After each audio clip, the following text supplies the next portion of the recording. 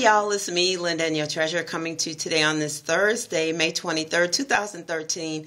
So I got an inquiry about my skin. What do I use on my skin? So I thought I would come very quickly tonight just to let you all know what I use on my skin. So this is a product that I have been using for quite some time.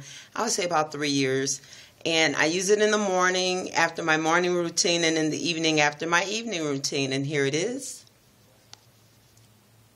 It is the Genes Therapy Vitamin E Cream. All right, so yeah.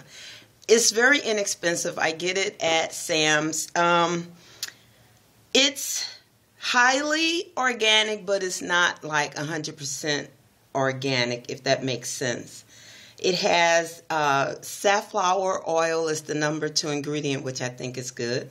It has natural vitamin E, sesame oil, mango seed oil, shea nut butter, collagen, sweet almond oil, macadamia nut oil, Brazil nut oil, vitamin D3, vitamin C ascorbic acid. I think that might be the man-made one. I'm not sure. But it's not 100% organic, but it's very moisturizing if you have dry skin like me. So I use it on my face, my neck, and my chest area.